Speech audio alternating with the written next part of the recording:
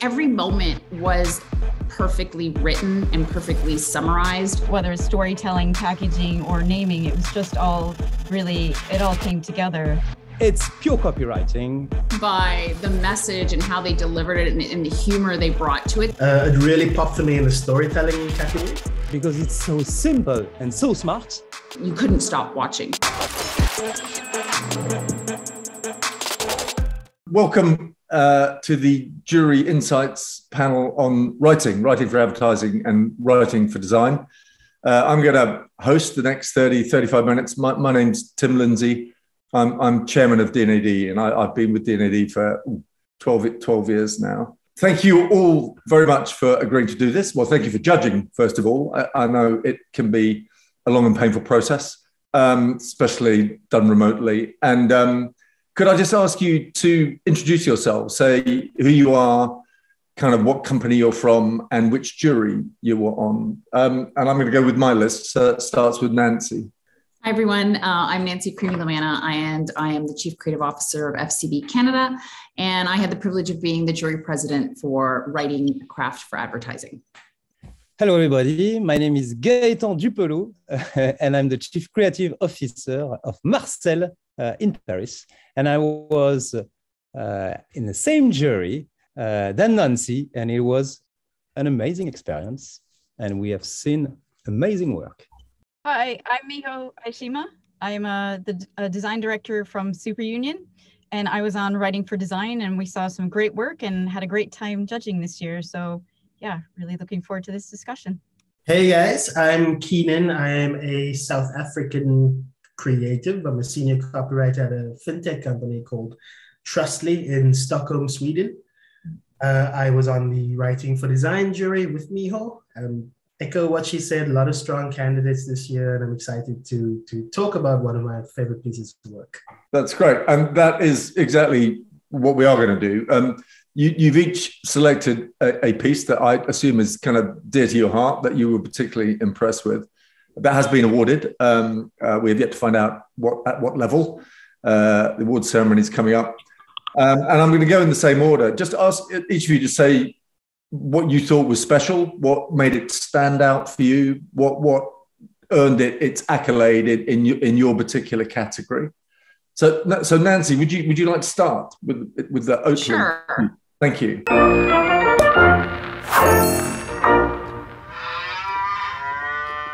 Oh? It's milk from a cow, the way it's always been. It's perfectly normal to have these feelings. You're only an oat drink carton after all. It can be hard turning your back on something we've been doing for thousands of years. So I'm not a weirdo then? I'm not gonna go blind or grow hairy palms or anything like that. So I'm just like everyone else. Sure you are. Give me a hug. Now get in the washing machine. Yes, I chose the Oatly piece. It's called the Norm&Al Show. It's a piece of branded content. It's about 5 minutes long. I chose it for many reasons. At the top of those reasons are, it's meant to deliver a message about how normal a eating plant-based diet is, which, when you think about that, I think most times you'd roll your eyes at that kind of messaging. You'd probably tune it out or turn it off completely. But in this instance, they turned it into this incredible show where I was, just mesmerized by the message and how they delivered it and the humor they brought to it. So they turned something that could be really not great into something that was a piece of entertainment. And I think it could have gone so wrong, and it didn't. And I think it was also very true to their brand and who they are. If you're familiar with the Oatly brand, they are a brand based on writing, very quirky writing. And this piece was no different. So it truly lived into who they were as a brand, but also created a piece of entertainment that was, you couldn't stop watching. Brilliant. And just expand a little bit, Nancy, on the writing itself, on what you loved about this. Well, again, it could have been a very dry message, plant-based diet is normal, therefore the Norm&Al show, and the writing was incredibly humorous. It talked about the RTBs of a plant-based diet in a way that you barely noticed because it was part of the entertainment itself. They made fun of themselves. They made fun of milk. They used a lot of farting, which was, in some instances we thought, okay, maybe that's superfluous, but it really fit with the humor. So you forgave it. And it was just every moment was perfectly written and perfectly summarized. And it took you to the next moment. And even the pauses and the beats were perfect in its awkwardness to build that humor. I think writing isn't just about the words you write on a page, especially when it comes to comedy. Comedy, I think, is one of the hardest forms of writing to get right, because comedy is about the words on a page, but also the beats and the moments you take to get those jokes to land. And I think they did that perfectly. That's great. When I say what I'm about to say, I don't mean this in any way as a piece of criticism, although sometimes comparisons can be odious, but it reminded me of a piece that was awarded last year actually for Childline here in the UK, which also used animation, but actually it was about everyone feels they're not normal, but actually because everyone feels like that, it's normal. So Anyway, it was a more serious subject. So that's great. Thank you very much. Gaetan, would you like to talk about the piece you've chosen? My pleasure. I've chosen radio.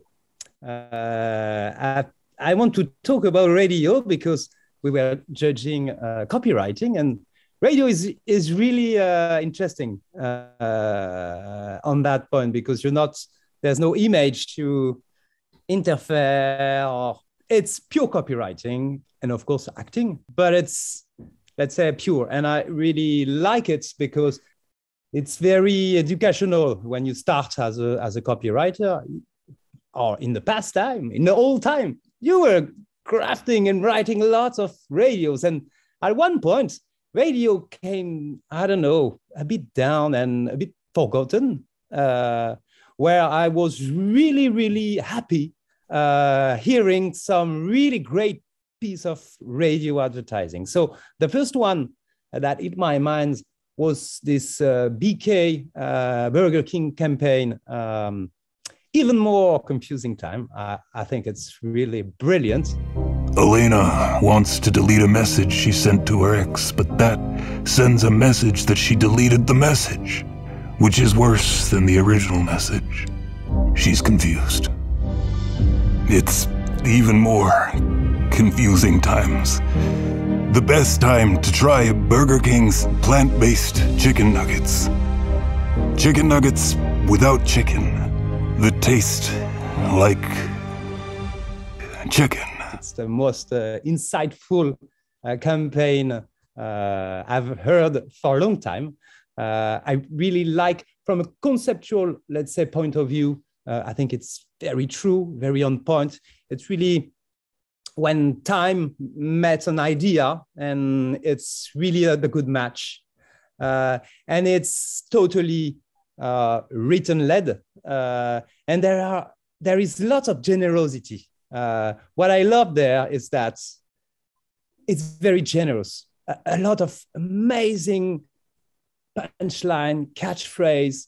They could have done, I don't know, just 3 or 4, but no, they gave us plenty, and I really like it. It reminds me the quality of copywriting. Like, I don't know if you remember The Most Interesting Man in the World. That was a Dos Equis campaign. It reminds me those kind of campaign, really, really well written with lots of idea, lots of richness in it. So, and of course, the connection with the product and the time we're living in. I thought that was really brilliant. And the actor was very good too.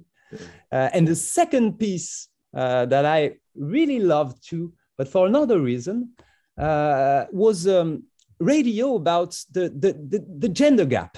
School, university, internship, pay raise. I'll go for 25%. I'm 35. My wife is I'm pregnant. For the next 4 years, I'm working my way up. Part-time. In retirement, I get 26% less pension. The idea was so simple that I thought, first, okay, it's already existing. I need to to do some research, because it's so simple and so smart that, yeah, it has to be already done, but not. And the idea is very simple. It's to talk about the gender gap. They just put one voice from a male and one voice from a female, okay? And they are talking about their journey, for example, their journey, their professional journey. And you see that everything is the same, it's the same, it's the same. But at one point, about the salary, they're not saying the same thing. And then and so I really love the simplicity of this idea. This is, I think, the hardest part of our job is to do simple thing and very strong. And I don't know, even someone that doesn't read or even doesn't understand English get the idea by listening this radio. And I think it's very smart, powerful.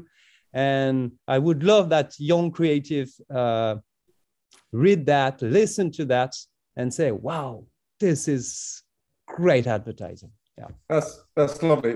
What you said reminded me of when I came into the business, which was a very, very long time ago. The really smart creative people, rather than sort of slightly looking down on radio because they would prefer a TV brief, they used to use radio as a training ground, actually, for, you know, crafting dialogue and you know, directing actors, as you say, and as a preparation for television, actually, as much as anything else. So it is always great to hear good radio, isn't it? I completely agree. Thank you. Miho, would you like to talk about your choice here? A campaign to remove the T from LGBT was sweeping through the media, dividing opinion within the lesbian and gay community. So Gaetan's charity Amplifund showed what a world without the T would look like. When you remove the T from language, words lose their unity and sentences lose their meaning. The same is true for the LGBT community. The entry that I chose was Incomplete Without the T, which is a campaign for by Amplifund and Gay Times, where it was talking about how a couple of years ago there was a movement to remove the T from LGBT, but really how it was interesting how that power of that one letter and language made it clear that the world doesn't really make sense without a T, without the T in trans people.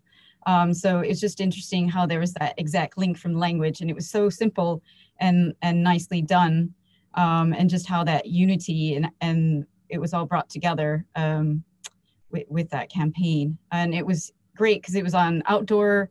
It was in they made an entire speech without letter T's, so that was a really interesting thing to see as well, and that impact and how that didn't make sense at all. It was very incoherent without T and trans people. And also just the balance of how the headlines were crafted, and so that you understood it enough without T's, but also it made sense as a whole too. So it's really, it was really powerful, that I thought. And incredibly topical too, as well, because it's very much, you know, part of the discussion, isn't it, going on? Yeah, absolutely. Thank you. And then Keenon, talk about your choice. I can understand why you chose it, of course, being a lover of the product, actually. So this is a story of rejection. Delicious, delicious rejection. To give you an idea of how perfectly perfect the final brew is, we've released the near-perfect rejects.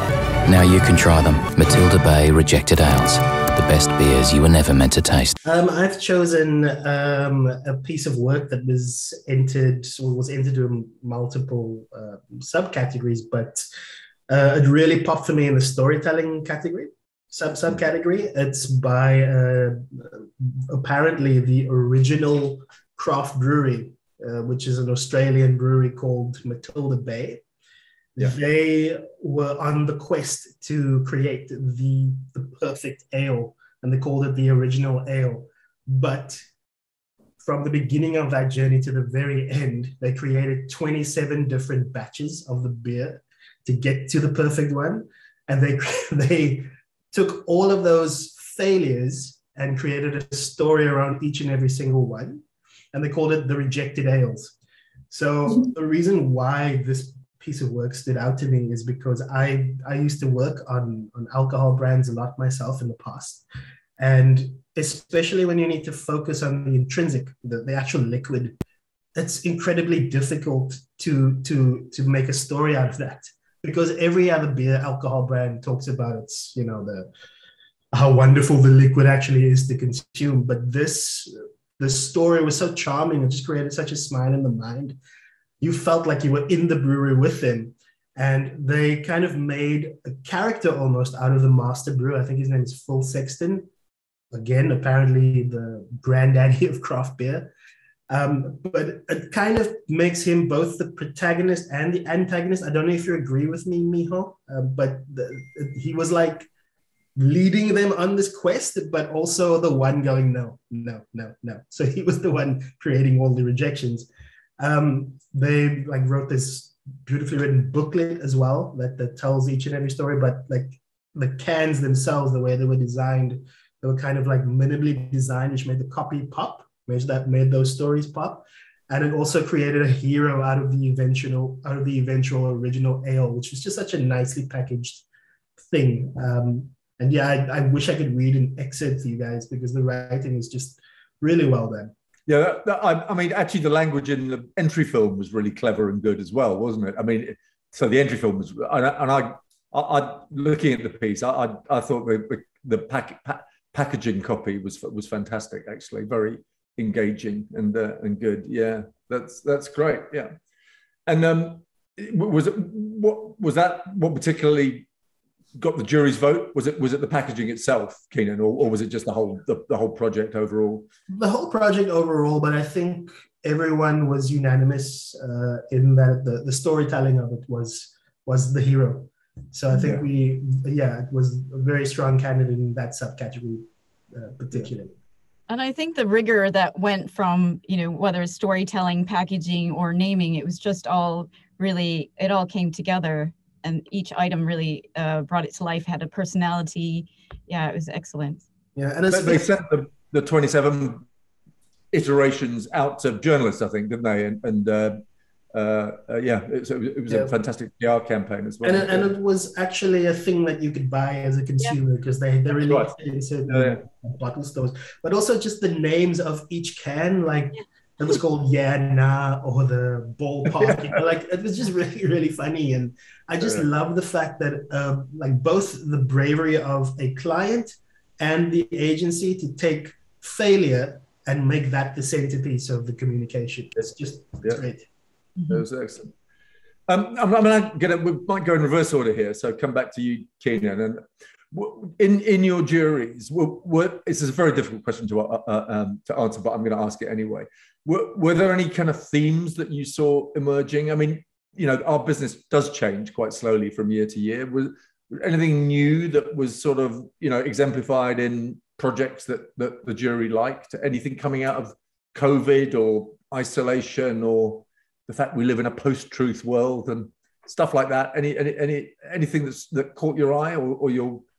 I don't know if there was any specific theme when it came to what the panelists selected.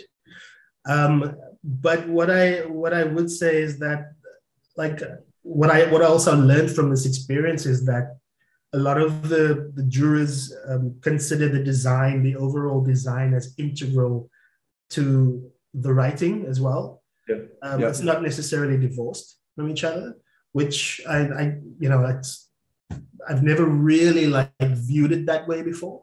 But I think that was like the lens that everybody was looking through, is like, what's the overall entry in terms of the graphic design, the writing, how it all comes together as one piece.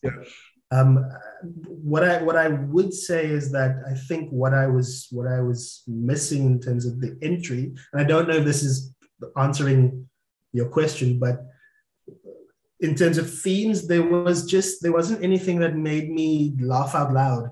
And it's interesting because the writing for advertising guys, you both chose something that was really, really funny. And I was also part of that jury last year, and there was a lot of funny, like very, very well written pieces of comedy. And that is what was missing from the design, the writing for design category. And I would like to see more of that come through. A very interesting blogger called Ben Kay, who wrote an article, a blog on precisely that subject actually a couple of days ago, which is where's all the humor gone? He was writing about advertising primarily, and perhaps we don't live in very funny times. But you do need some light relief. Well, we live in confusing times, like Gaetan said, and we make fun of that. So you can find the humor in anything. It's just, I think, but it has for some reason design writers don't really employ the currency of humor as much as the advertising writers do. But it has disappeared a little bit from advertising. Sorry, Miho, I'm interrupting. Miho. I'm just going to say, in terms of writing for design, I felt like there were a lot of pieces around maybe social justice. So a bit like the Incomplete Without the T, or about helping disadvantaged kids, Yes. There are programs like that, or cultural things, and less possibly humorous things. I felt there were a number of puns. I don't know about you, Keenon, but yeah, some good, some stronger than others. But definitely interesting. I thought writers were advised to write down all the puns that they could think of and then throw them all in the bin. Burn them. Some of them are good though. That's what I was told. Gaetan, any themes and trends that you saw emerging? Yeah, for sure. I feel a deep trend between, let's say, I think all the jurors that we need more lightness, more humor, more creativity, more optimism. I will take one example, I think, in our jury, Nancy. Mm-hmm. It's the Rockin' Mamas. What makes a rock star? What are they made of? Zoom calls, broom falls, footballs and shh.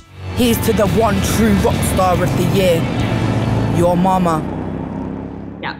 If we were like 10 years ago, copywriters did an amazing film. That was an ode for all the mum. That was a film from Inaritu. That was PNG. Thanks, Mum. And that was super emotional and that was amazing. Yeah. Okay. But now, like 10 years after we're in uncertain time, there's the COVID, now there's the war, and when there is economic crisis, you feel that brands are really empathizing with people and they are more emotional. We have seen less, let's say, tears dry, heavy emotional piece. And that's, I think, is a kind of global trend. For example, Rockin' Mamas is a great way.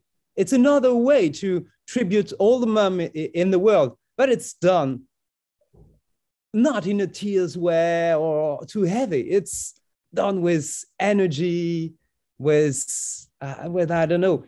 It's different, and I think and I think all the jurors and all the creative directors I'm talking to are asking for that. Like, okay, give me the creativity, give me the smile, give me this creative magic. And I think people are asking for that. And even some very, I don't know, there are some very important topic now about environment, about the health and lots of it. But now we are seeing projects that are not as heavy and emotional and blah, blah, blah, that do even better the job, I think. In some ways in the past, 5 words and an image and a logo, that is a very pure test of writing, apart from anything else, but of advertising generally. Nancy, what about you? Any trends that you'd like to talk about? Yeah, I think Gaetan really touched on the one that I was going to talk about, humor. We saw a lot of wonderful humor, and it's funny that we wanted to award that work. I think it's very telling of the time we're in. We've come out of a very heavy period. We're still in a very heavy period with everything that's going on in the world. And I think people need a bit of lightness. So there was a lot of wonderful humor, and we awarded some of it, a lot of it, I think. I also think that our jury And it's not something we really talked about, but we really gravitated towards work done by brands versus pro bono work. So we really awarded the hard stuff. You know, it's really hard to do. Oatly, you know, Rocker Mamas from the Rolling Stones magazine, you know, like we really did end up awarding branded work. And we did tend to stay away from the really heavy pro bono, you know, tug on the heartstrings work. I think it was just a natural thing. We didn't talk about it, but I think we recognized the level of difficulty that went into doing that kind of work for those brands.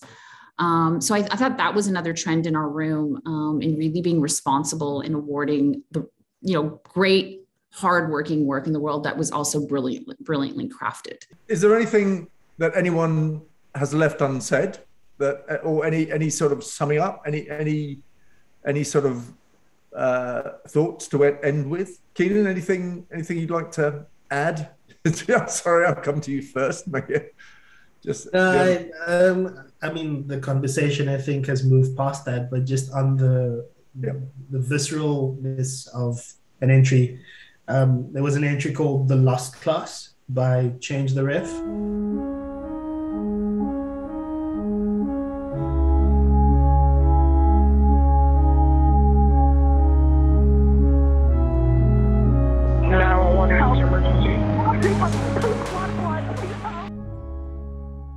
Loved it. Which was a very visceral thing about seeing those empty seats, right?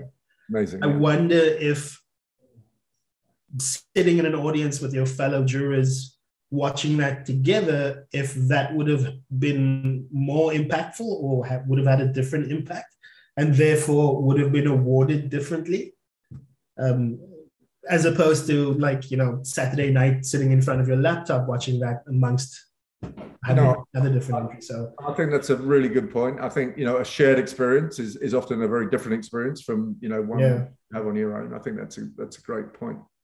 Nancy, any thoughts to leave with? Are you?